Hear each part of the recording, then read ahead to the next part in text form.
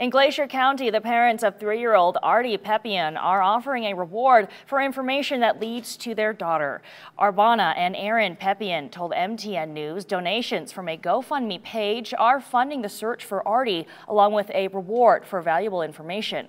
They say Arden, who preferred to be called Artie, had a big voice and a huge personality. The 3-year-old and her 2 siblings lived with their grandmother, but the couple says they were always in their children's lives. They're grateful for the amount of support that's come in from around the country and the world. The family is currently relying on trained volunteers and professionals who have aided in recovery efforts after officials scaled back the search. Arbana says the lack of resources highlights a big problem for other MMIP victims' families who have fought for help. It shouldn't have took Arden to shine a light on this reservation, to show exactly what was missing. And, you know, I always knew that she had a big voice. I didn't think it was going to be this big.